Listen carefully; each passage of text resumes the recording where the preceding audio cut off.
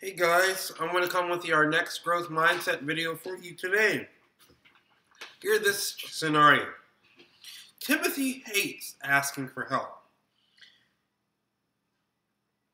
He was giving a homework assignment, but he has trouble understanding the assignment. Instead of asking for help, he just puts random answers down and gets them wrong when he turns in his paper. For 30 seconds, I will ask you, how can you change this to a growth mindset?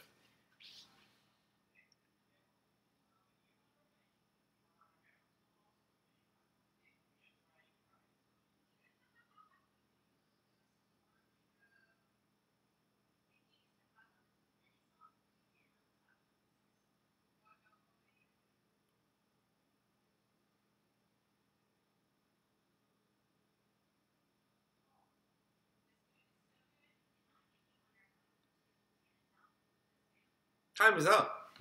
Hopefully you have an answer. For me, I would tell Timothy, hey, Timothy, guess what? You don't understand something? Guess what?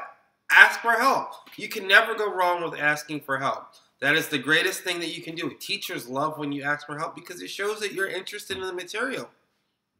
And what's the risk? Because you got it wrong, Timothy. So therefore, it would have been better if you went and said, hey, I don't understand this. Help me.